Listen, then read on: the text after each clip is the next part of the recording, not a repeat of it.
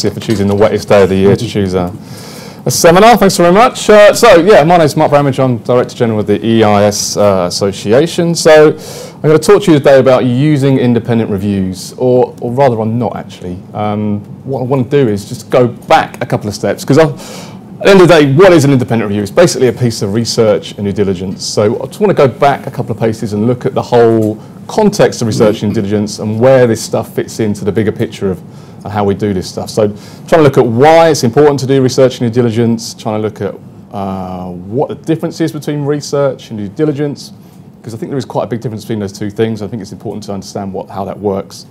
And then thirdly, just trying to use my experience as a former IFA, so I used to be head of research for a financial planning firm, Mazars Financial Planning. And when we started to look at this stuff, when we started to look at our research and DD processes, we were pretty infrequent, pretty inconsistent in what we did.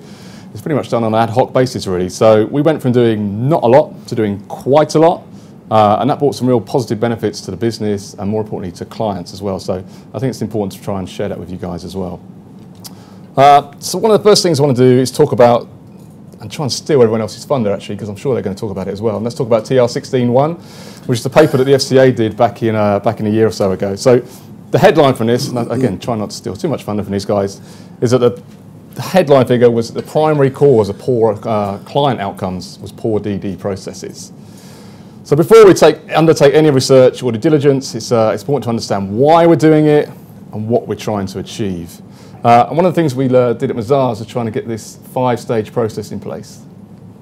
There we go. So this really helped us to kind of set the agenda for where we were going with our R&D processes.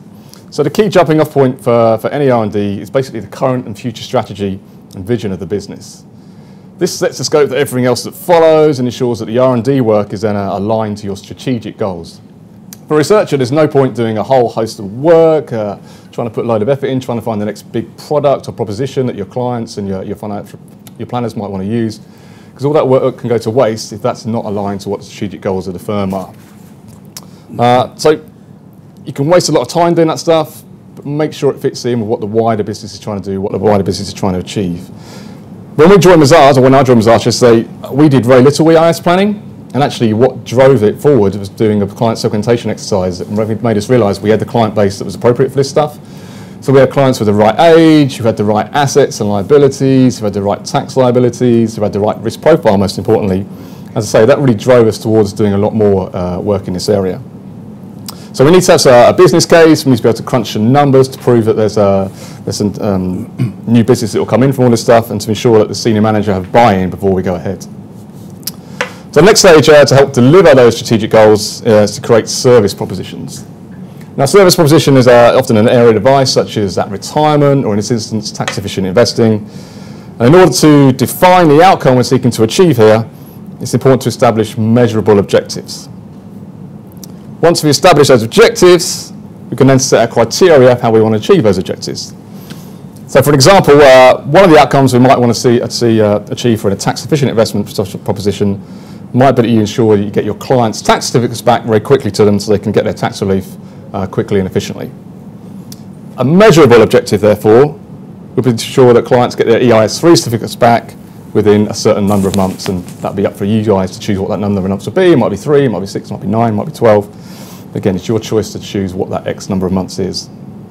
So to achieve that objective, one of your research criteria might be that you select only EIS single companies or funds that have a track record of delivering EIS3 certificates within that specific time span. By doing this, you can really quite quickly and quite easily filter down the whole product universe, which might be 30 or 40 products, into a product panel or a selection of products that fit your criteria. So that might be 2 or 3 EISs out of 30 that fit that criteria. It might be 10 or 15, but at least you've chosen your own set of criteria for choosing that panel. So research and due diligence is only useful when we conduct it against this backdrop. Every firm, and there's probably 15, 20 firms different in the room here, will have their own idea of how to get those, what their strategy will be and what they want to focus on, to whom they want to focus it to, and how they want to deliver it. But once identified and communicated, R&D can be aligned accordingly. So research and due diligence in a financial planning context are often taken to be the same thing, but in my view, there is a difference. So I think it's really important to try and flesh that out a little bit. So research should assess how the characteristics and features of a product can be used to help a firm deliver those defined outcomes we just talked about. And for me, for EIS, it should probably cover these things here. So there's probably 10 or 12 things, different things there. I'm not going to go through all of them one by one, but just try and pick out a couple of them. Management experience, I think that's always important. So people who have been there, have done it before, can show you that they've got the experience in that particular sector. That's always a real key indicator when looking at an EIS fund or investee company. Downside protection and upside potential, two conflicting things there in some ways. So for many EISs, they're trying to just mitigate the risks. They're trying to downplay the risks as much as possible. At the other end of the spectrum, you've got EISs that are trying to go for super growth and make as much returns as possible. Again, for a firm, you need to decide kind of which end of that spectrum you're going to be, whether you're going to be a little bit of both, whether you're going to be in the middle, whether you're going to be one end or the other end. But you need to talk to your clients, talk to your planners, and see what you're comfortable doing and advising in that area. Deal flow is always a big one. If you're investing in a fund particularly, and that fund only has one or two areas of deal flow, you need to think what happens if that deal flow gets cut off. Where they're going to go to next? Do they have anywhere else where they can get investee companies? Are they still going to be able to make good investments on behalf of you and your clients? Track record's always a big one as well. So again, have they been there? Have they done it? Have they had, more importantly, have they got out of the EIS before? One of the biggest criticisms you can have for EIS funds is that you go into a fund, you sit in it 3, 4, 5, 6, 7, 8 years, and all of a sudden you can't get your money, your client's money out. So you need to have EISs that have a track record of returning money to clients. Due diligence then is an analysis of an organisation delivering the said product to consider whether it's a viable commercial entity. At its most basic level, the risk is that the organisation can't do what it said it would do and defaults in some form. So due diligence, therefore, attempts to identify whether that risk exists and to what extent. It also covers potential conflicts of interest between the parties involved, also including perhaps between yourselves and supplier firms. So research should be, research and due diligence should be a package, a belt and braces approach. Research looking at the product, due diligence looking at the product provider. This is a risk-based approach that should then give you a best solution to your desired outcomes that we talked about earlier, while also minimising your business risk. Good research and due diligence helps you ensure you're choosing the right product, both for your client and for your business. So you need to be confident you're asking the right questions for your clients and can demonstrate back to the regulator how you made your decision. You need to make it crystal clear to anyone who cares to ask the question how you made your decisions and what the evidence you have to back it up. So you've got a proven audit trail. By doing this, our research and diligence is undertaken within a risk framework, and risk to both yourselves and your clients is contained and minimised. If things do go wrong, well-documented R&D will enable you to justify the decisions you made at the time and should be able to reduce both reputational and financial risk. And again, just for an example, when we were at Mazars, when we started to do EIS on any kind of grand scale, initially we were doing it with just one provider. So we looked at that and thought, well, hang on, this is a reputational risk, there's a concentration risk here, there's a provider risk here. So we started to move out a little bit and try and have more providers on our panels, trying to encourage our planners to invest their clients' money in different EISs. And thankfully, we did have a couple of EISs a couple of years ago that didn't go very well, should we say. So they lost clients' money, they obviously weren't very happy, they're coming to us asking questions. Actually, thinking back, none of them complained because we managed to set expectation levels at the right level for clients. But the point being, we had probably 7 or 8 clients who weren't happy at that time. If we'd have just done it with one provider, and that particular provider, we probably have had 30, 40 clients who weren't very happy, and we probably would have had complaints. So we managed to try and ring fence some of that risk, and also at the same time, obviously, reduce our reputational risk, therefore. But it's not just about risk also, it's also about good business practice. An effective R&D process should leave both your clients and you in a better position than before the process is undertaken.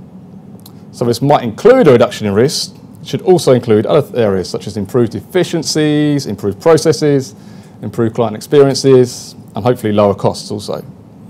Clearly, all of these will relate back to the objectives we talked about earlier and the desired outcomes we're seeking to achieve. So research and development is a full circle 360 exercise that steps back and looks at the provider in its entirety and not just in isolation.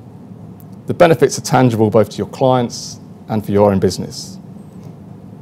Finally then, just want to look at some of these areas, which are pretty much a do and don'ts for advising in this area. That's the last one. So hopefully this kind of acts as a checklist, and when we talked about independent reviews earlier, this is where we'll probably come into to looking at this most openly. So the first thing, if I can encourage you to do anything, it would be to do it yourself. Don't just rely on independent reviews, as good as most of them are. You need to, as I say, set your own criteria. You need to understand why you're doing this stuff. You need to ask the questions that you want to ask.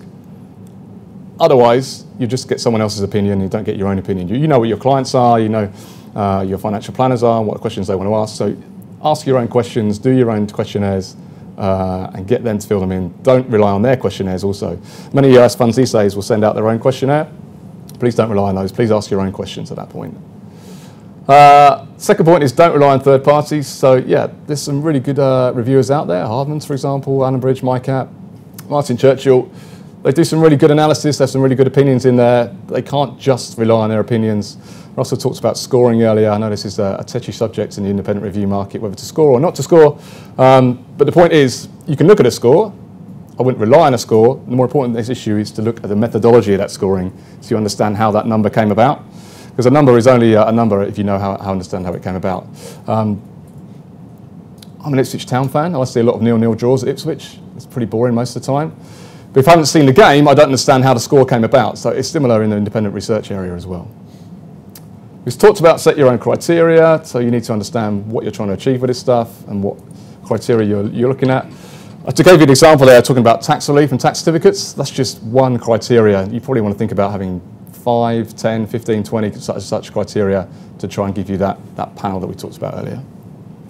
Finally there, don't follow the crowds. So yeah, again, it's very easy just to pick out the biggest names in this industry and try and invest with those guys in the hope that they'll give you the biggest returns. The likelihood that they won't, you need to do more than one, try and get a portfolio of this stuff. Most of the analysis that I see says that if you can invest across up to sort of 10 or 12 different EIS or certainly different EIS companies, then you're getting more of a portfolio effect. There's uncorrelated risks, you're reducing the risk, certainly getting no money back and hopefully getting some significant returns back. Ask the questions they don't want you to ask. Again, as we talked about earlier, they'll provide you with questions that they want you to know, but you need to ask those questions that you want to know. So often providers, particularly EIS providers, don't like being asked about track record, for example, or performance. So that's probably a good starting point to quiz them on. We talked about not relying on one manager, try and spread it around a little bit. There's some great managers out there, but yeah, don't just do it with one person or don't just do it with the big boys, try and spread it around. Keep it under review. So yeah, times change, particularly in the EIS market as we get towards tax year end, for example. EIS funds tend to fill up quite quickly, particularly the popular ones. So you need to keep looking at this stuff, keep checking that this is appropriate for your client base. Are they still want to invest in this area? Are they looking at different areas they want to invest in? So just really try and keep it all under review. And then finally there, try and keep an audit trail. So again, this is really for the regulator, for your own business. Again, you can, if anyone does ask you questions of why you're recommending this particular EIS fund, or why you're doing the processes that you're doing, you have an audit trail there. It's all on your system, probably on your back office system, that you can explain to someone that this is how you did it and this is why you did it. And if a complaint does come back in a couple of years' time, then hopefully you should be able to justify that. And that's pretty much it.